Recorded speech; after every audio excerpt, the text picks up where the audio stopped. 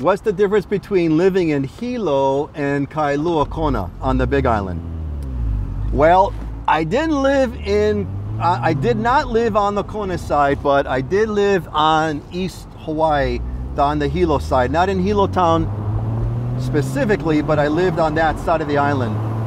And the difference is night and day. Night and day. They're about as different as they could be. Hilo is rainy. Kona is sunny. Hilo is wet. Kona is dry.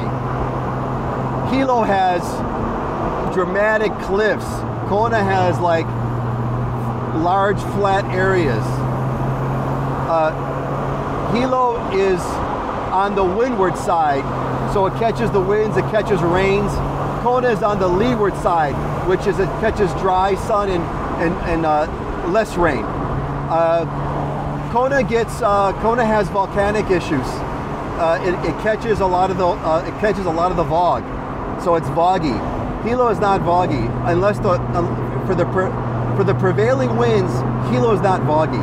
It may get foggy here and there, but Kona is foggy often.